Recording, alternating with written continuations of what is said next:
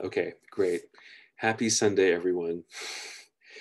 So today is a lovely Sunday. As we've been talking about, this is the time now after the movable feasts. Everything is, easy now, not quite. And that's kind of what I'm talking about this Sunday at Mass in the homily. But there are several other things that are worth talking about too. And so thank you for joining for coffee. Here we are still. This is the fun part of the day, really, because we're doing the deep cuts, cool things. Anyway, as we always do, let's begin with our prayer. The angel of the Lord declared unto Mary, and she conceived by the Holy Spirit. Hail Mary, full of grace, the Lord is with thee. Blessed art thou amongst women, and blessed is the fruit of thy womb, Jesus. Holy Mary, Mother of God, pray for us sinners, now and at the hour of our death. Amen. Behold the handmaid of the Lord, be it done unto me according to thy will. Hail Mary, full of grace, the Lord is with thee. Blessed art thou amongst women, and blessed is the fruit of thy womb, Jesus. Holy Mary, Mother of God, pray for us sinners, now and at the hour of our death. Amen. And the Word became flesh and dwelt among us. Hail Mary, full of grace, the Lord is with thee. Blessed art thou amongst women, and blessed is the fruit of thy womb, Jesus. Holy Mary, Mother of God, pray for us sinners, now and at the hour of our death. Amen. Pray for us, O Holy Mother of God, that we may be made worthy of the promises of Christ. Let us pray. Pour forth, we beseech thee, O Lord, thy grace into our hearts, that we, to whom the incarnation of Christ, thy Son, was made known by the message of an angel, may by his passion and cross be brought to the glory of his resurrection. Through the same Christ our Lord. Amen. Good times, happy times. We're now in that nice, easy part of the year. I can't stop saying it enough because it's a joy. It's a treat. Anyway, let's dig in. In the name of the Father, and of the Son, and of the Holy Spirit. Amen. Let us pray. O God, strength of those who hope in you, graciously hear our pleas. And since without you mortal frailty can do nothing, grant us always the help of your grace, that in following your commands we may please you by our resolve and our deeds. Through our Lord Jesus Christ, your Son, who lives and reigns with you in the unity of the Holy Spirit, God, forever and ever. Amen.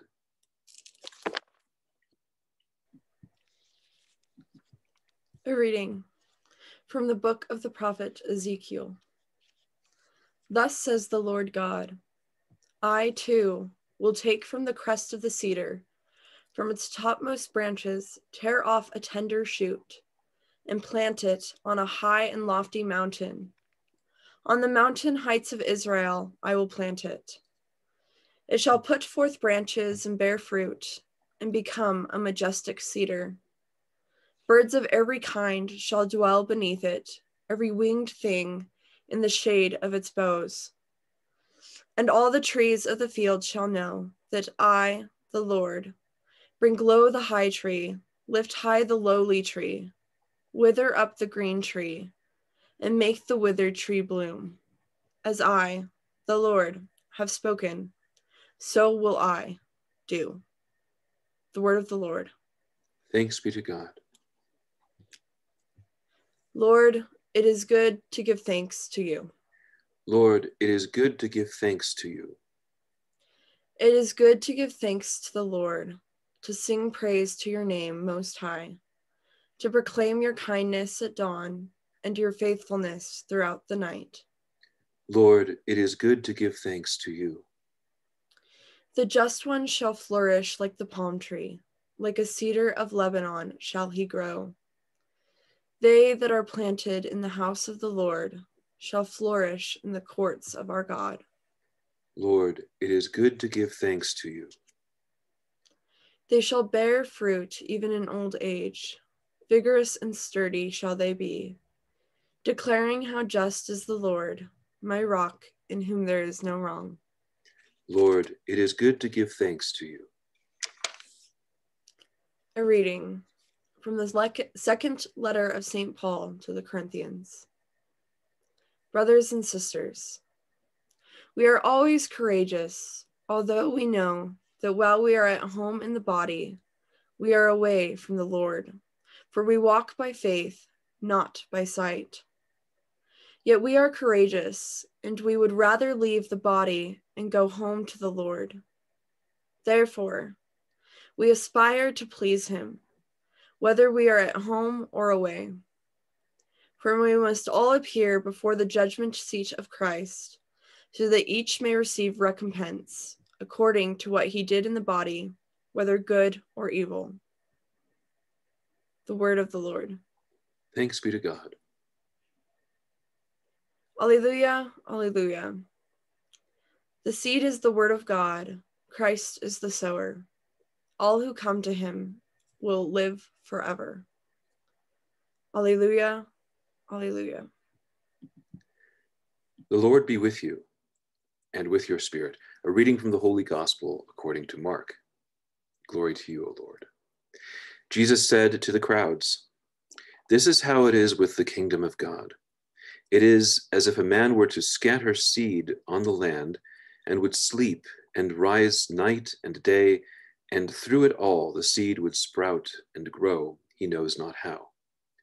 Of its own accord the land yields fruit, first the blade, then the ear, then the full grain in the ear. And when the grain is ripe, he wields the sickle at once, for the harvest has come." He said, "To what shall we compare the kingdom of God, or what parable can we use for it? It is like a mustard seed, that when it is sown in the ground is the smallest of all the seeds on the earth, but once it is sown, it springs up and becomes the largest of plants, and puts forth large branches, so that the birds of the sky can dwell in its shade." With many such parables, he spoke the word to them as they were able to understand it. Without parables, he did not speak to them, but to his own disciples he explained everything in private. The Gospel of the Lord. Praise to you, Lord Jesus Christ. One of the features of this time of year is that we are no longer in the time when, is there a sequence? Are there these other interesting things that are going to happen in the course of the liturgy? It's nice. It's great. And so this weekend in church, I'm making this connection where it's a very, very simple thing. We're now in this time where we hear parables. For the next many weeks, we're going to hear these parables and then lots of miracles. That's all it is. We're no longer doing the mysteries of the life of Christ and other such things like that. You know, these very important things which are dear and near to our faith. Rather, we're in ordinary time. So what the word means, by the way, just like note to self, ordinary has to do with things coming in order. The Sundays come one after the other. So it's like the word ordinal as opposed to cardinal numbers. Ordinal numbers, first, second, third. Cardinal numbers, 1, 2, 3. They mean different things. Okay, sorry, I was nerding out there for a second. But the whole point of it being very, very simply, when the Lord is expressing things to us in parables, it's really kind of, it's a matter of love. It's a matter of being intimate in just the same way as many of the things that we do to show our love for others are very small and sweet and kind. They're not grand gestures. Parables are not grand gestures. And, you know, to the same point, I would also say that the miracles aren't either. And I say this because the miracles are always very contained, where, you know, next week we'll hear about some time being on a boat and the boat being stilled, or the waves being stilled. You know, that's that story. And like the biggest one that we'll get to in about 7 weeks or so, we'll have the story again of the multiplication of the loaves. But it's a contained thing. It's not like they were dying of hunger at the moment. It was a matter of convenience, if anything. Taking it on the superficial level, it's a small thing. It's important sometimes to the people who receive it, like, for example, the various healings that we will otherwise hear about. It's tremendous to the person who receives it. To those who see it, it's pretty cool, but the scope of it is rather contained. And so this whole season is kind of marked by this. They're rather small gestures, especially considering that, the Lord is God and, the creator of the world and things like that. So these do become very small gestures by comparison. Anyway, what I wanted to mention today on coffee, though, is a little bit different. So first of all, Today is St. Anthony of Padua Day, which is always worth mentioning because St. Anthony is the one to everyone prays to find lost things. This is that St. Anthony. So there are a couple St. Anthonys. There's St. Anthony, the ancient one of the desert, many wonderful stories, fascinating guy. But this one today is St. Anthony of Padua. So called of Padua, but actually he was Portuguese, but it doesn't matter. And it's all okay. The point of it being he moved around a bit. And he's a Franciscan, very famously, the most famous of the, not St. Francis himself, but early Franciscans.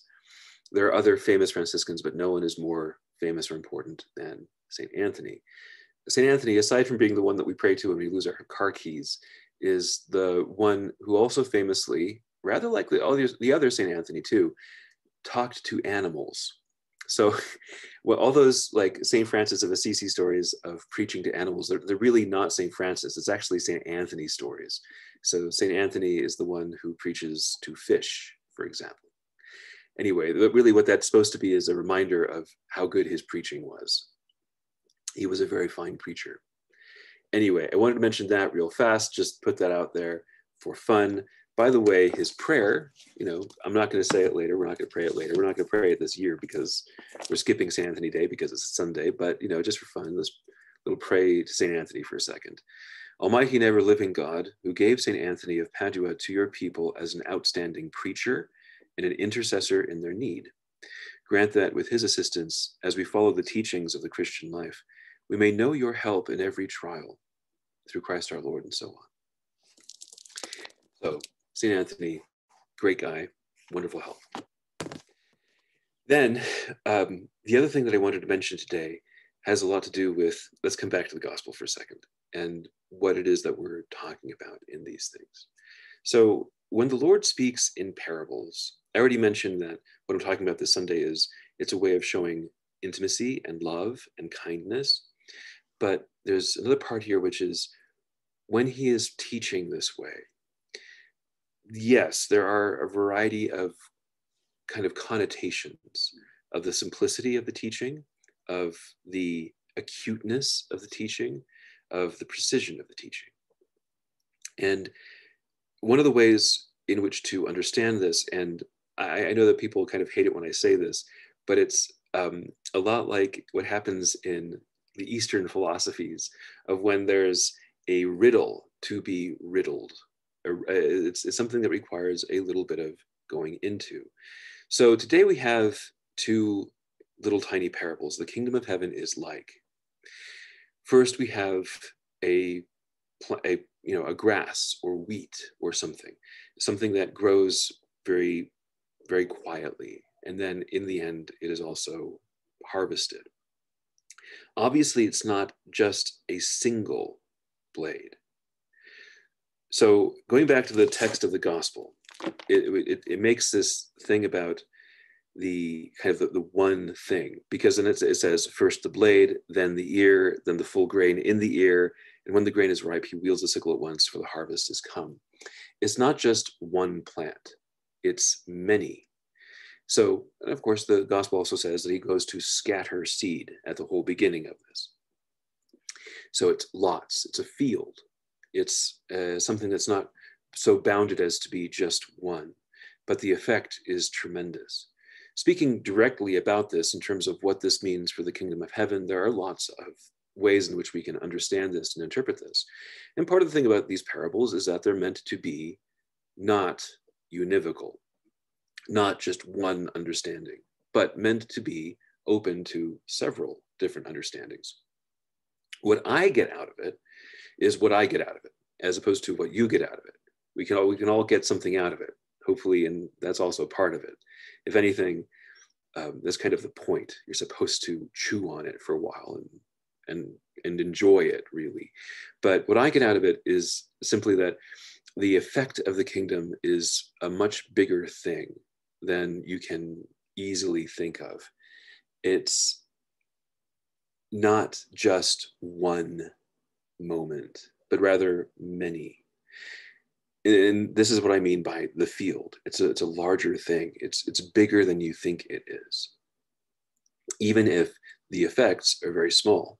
And so that's also the other part of it, that it's very small kinds of movements or gestures or things that you can't even necessarily see have the kind of the effect or the return on investment, to use a different term, or otherwise the accomplishment that you is measurable. It's very, very small and incremental, which I think is a very comforting thought, because that means that the heroics that are going on in the kingdom of heaven, ultimately, it's not the grass growing.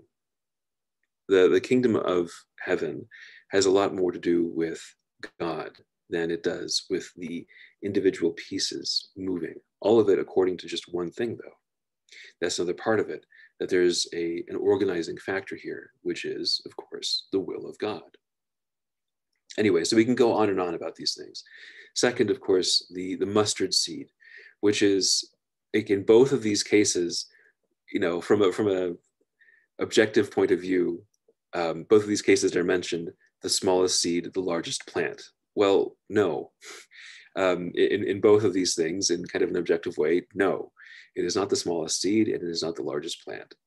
So what is that about, first of all? Well, on the one hand, yes, it is kind of a literary device, so it's not meant to be a scientific statement, but rather an illustrative one, first of all. So, not getting too caught up in the details there. But then the other part of this is the rather, I think, interesting part. It's a mustard plant. So there's another part here, which is not just about the birds going in and hanging out on the branches or something, but also the flavor of it, that it has a very intense kind of effect. And maybe the best way to understand that really is, even though the seed is very, very small, it's deceptive because it's so flavorful. Okay, this is, again, this is my interpretation, and today, and not another time, at this moment. Likewise, chew on it. Well, don't chew on too many mustard seeds because it'll be bad, but still, the point being this, that they have more significance than is merely just on the superficial level. So when it comes down to it, the mustard tree is a very familiar parable to us, because it's, again, about the same thing, that from the very small comes the very great. And it's not necessarily in a way that you see the difference, because it takes time. And in those moments of time that we are looking, nothing is happening. In the time when we are not looking, a lot has happened. And what is really going on with that? The whole point being that ultimately, rather like how St. Paul says it, Paul spread the seed, Apollo watered, but God gave the increase. It's a rather famous quote. The idea here is very simply this: it is God who moves these things forward. Okay, what are these things now?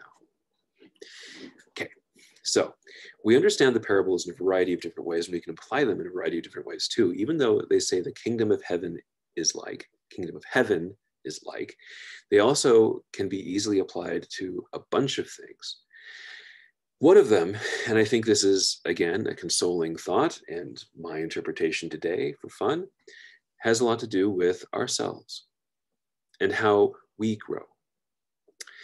The growth that we experience is one that the Lord is directing. Now, we also have a lot of choice in this. We have a lot to work on ourselves, and a lot of ways in which we move the direction in the way that we desire. But especially in following those things which are of the Lord and observing them and going through them, it's God who gives the increase in grace.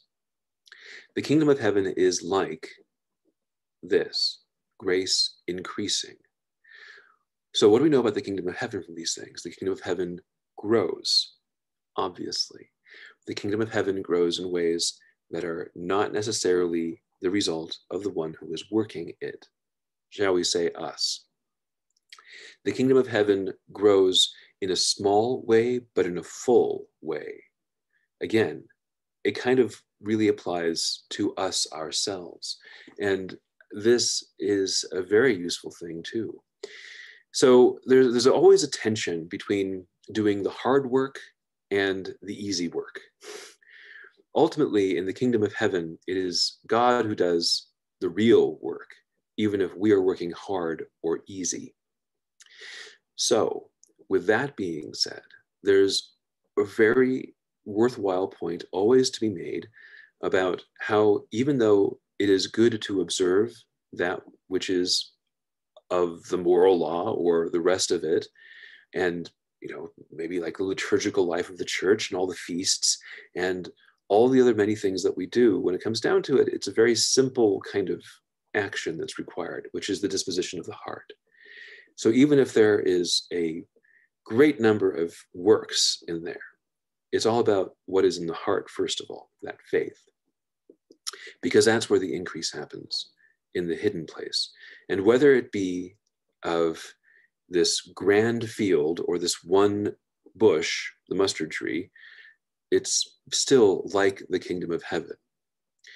Now, when there's lots of stuff going on, let's say lots of working at it, lots of being very persnickety about it, or otherwise being, overly concerned about the details, it's kind of like the other farmer who, instead of letting the thing grow, is always working at it and kind of disrupts the growth. We also know that phenomenon too, both in the garden and also, I think, in our lives. There's a lot to be said here about abandonment to the will of God. Now, all of these things being said, there's a point here that we have to talk about prayer. Here's what I mean. When we are kind of overactive in trying to search for exactly the effects that we want and have what we want as being the primary thing and not necessarily working within the will of God, then we have an issue, especially when we pray for the effects that we want, the very precise effects that we want to happen. Call it change, call it what you will, but often when we pray to God, it becomes a matter of requesting some kind of fix it right now thing. This is not how we pray. So the kingdom of heaven is like, again, these two examples. The way in which we pray has to also be cognizant of this paradigm. That first of all, our Lord is the one who directs everything. And there is a natural way in which it happens. In fact, the natural way in which it happens is defined by God, who is the creator. So all of these effects are going to happen. And there's the part here, which is, again, that abandonment to the will of God, which is to let them happen. Now, there's a danger here, which is, well, if that's the case, then why bother praying? And otherwise, why bother paying attention and all of those other things? So remember a couple weeks ago here on Coffee, we were talking about the book of Tobit. Remember that reading during the week that I mentioned, we don't read this nearly enough. Note to self, these are really good things. And remember what the kinds of prayers were of the people who were praying from their desperation were prayers of praise. To pray to God is a marvelous thing. It is something that really does incorporate the intellect, the physical, the emotional, the whole person in what is the direction of prayer to God. And it's not about asking or complaining or otherwise being annoying. If our prayer is an action that we would find annoying if someone were talking to us that way, it's probably a good moment to realize that we're not, necessarily annoying God, because God is beyond that, but we are probably praying in a way that is not necessarily the best. The understanding of prayer, then, has a lot to do with this being within the will of God. Hence, things like the Our Father, thy will be done on earth as it is in heaven, or the Angelus that we pray every day of Mary, be it done unto me according to thy will, or otherwise the entirety of Christian prayer, which is, Lord, in your will, grant that these things we ask for, but your will first. For example, the Lord in the garden. Take this cup away from me, but not my will, but yours. These all have a couple things in common. There's a request, there is, but it's not made as a demand. It's not made as it has to happen or else. It's not an ultimatum, hardly. But more importantly, it is an acknowledgement of God in his greatness. It is an act of thanksgiving. And yes, also a supplication, an ask. So prayer always has this kind of format of prayer, of praise, of thanksgiving, of supplication, in that order, and also in that order of importance and time spent on each point. This is something which is worthwhile to think of. Now let's come back to the parable. The kingdom of heaven is like. Our prayer is very much like the seed. Our faith is very much like the seed. The word of God is clearly also the seed, because that's also mentioned elsewhere. Again, these things are not univocal. There are lots of different ways of understanding it, but each of those prayers that we offer, though, are very much like that. When we put ourselves in that position of being attentive to the Lord in prayer, we don't know what the grace will be. And as we open ourselves up to grace, that gets broader. All right, so the nature of prayer is something we can always talk about, and always we need to talk about it some more. And especially in a time when we ask for things, it's always important to remember this. Ultimately, it is the will of God. The point of prayer doesn't have this, like, therefore, well, since we're working on the will of God, then why does it matter what we pray? Well, it does, because we're aligning ourselves to God in a very human way, to God who is divine. And what we have been learning, what we always celebrate throughout these many mysteries, from Christmas to Easter and beyond, is about this thing of joining the human and the divine together. This is part of that Christian life. Anyway, that's what I wanted to reflect on with you today on coffee about these parables. In church, I'm talking about something else. As we always do, let's bring together our prayers now and offer them to the Lord that he will hear and answer us. For our Holy Father, Pope Francis, for our Bishop Oscar, and for all bishops, that in their challenging moments, they may find strength in the Holy Spirit and comfort from the flock they shepherd. Let us pray to the Lord. Lord, hear our prayer. For the Catholic Church, that it be the bastion of hope for this world and the beacon for all souls seeking truth and love. Let us pray to the Lord. Lord, hear our prayer. For God's people throughout the world, that any divisions existing between us disappear as we move closer to Christ. Let us pray to the Lord. Lord, hear our prayer. For our parish, that as we celebrate the Sacred Heart of Jesus this month, for our own hearts become inflamed with love of him, let us pray to the Lord. Lord, hear our prayer. For the faithfully departed, that they receive the reward to look upon the face of God. Let us pray to the Lord. Lord, hear our prayer. The Hansons ask us to pray for continued blessings as their newborn continues to work toward coming home from the NICU, and also in thanksgiving for our amazing parish and the support that they have received. May you and yours all be blessed and protected. Let us pray to the Lord. Lord, hear our prayer. And the Mayerleys ask for the conversion of their family and friends outside of the faith. Let us pray to the Lord. Lord, hear our prayer. Gathering all our prayers into one, let us offer them on the words our Savior gave us. Our Father, who art in heaven, hallowed be thy name. Thy kingdom come, thy will be done, on earth as it is in heaven. Give us this day our daily bread, and forgive us our trespasses, as we forgive those who trespass against us. And lead us not into temptation, but deliver us from evil. Amen. Let us pray. O God, whose providence never fails in its design, keep from us, we humbly beseech you, all that might harm us, and grant all that works for our good. Through Christ our Lord. Amen. May the blessing of Almighty God, the Father, and the Son, and the Holy Spirit come down on us and reign with us forever. Amen. It's amazing to see the Hansons with us this morning on the Zoom call. They've had a very complicated couple days, but thanks be to God, their son is born and doing very well. And we are certainly praying for you a lot. All right, let's keep praying. Hail, Holy Queen, Mother of Mercy, our life, our sweetness, and our hope.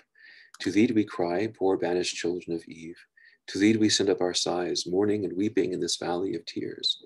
Turn then, most gracious advocate, thine eyes of mercy toward us, and after this our exile, show unto us the blessed fruit of thy womb, Jesus. O clement, O loving, O sweet Virgin Mary, pray for us, O Holy Mother of God, that we may be made worthy of the promises of Christ. Let us pray. O God, our refuge and our strength, look down in mercy on your people who cry to you, and by the intercession of the glorious and immaculate Virgin Mary, Mother of God, of Saint Joseph, her spouse, of your blessed apostles, Peter and Paul, and of all the saints, in mercy and goodness, hear our prayers for the conversion of sinners, and for the liberty and exaltation of our Holy Mother and Church, through the same Christ our Lord. Amen. Saint Michael the Archangel, defend us in battle, be our protection against the wickedness and snares of the devil. May God rebuke him, we humbly pray, and do thou, Prince of the heavenly host, by the power of God, cast into hell Satan and all the evil spirits who prowl about the world seeking the ruin of souls. Amen. Most Sacred Heart of Jesus, have mercy on us. Most Sacred Heart of Jesus, have mercy on us. Most Sacred Heart of Jesus, have mercy on us. Great, fun times. Everyone, tomorrow being Monday, we have the seminarians who will give the reflection. Tomorrow is Brian's turn. So come and join and enjoy. Everyone, God bless and have a lovely rest of the weekend and stay cool if you can. All right? See ya. Bye-bye.